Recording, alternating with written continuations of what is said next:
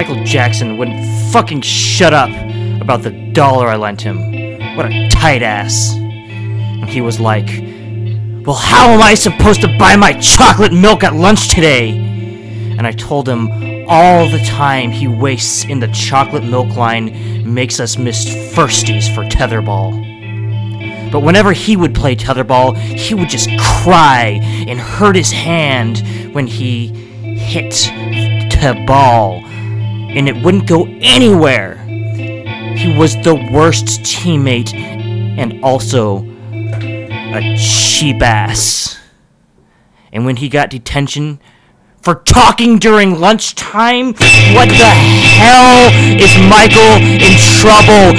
He was bugging me, and I had to put my nose on a circle on the chalkboard while my teacher drilled a hole in my back for each word I spoke at lunch.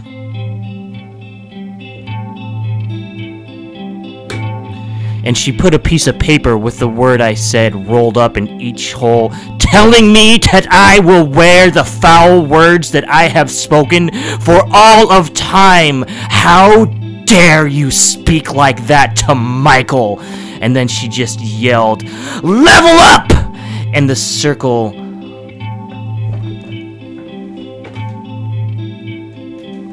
started moving, and I had to hold my nose in it while C was drilling and stuffing, and every time my nose followed wrong and went outside the circle, I owed Michael another $1. He had one of those old cash registers and a green visor and sang, "You're a hoo-hoo."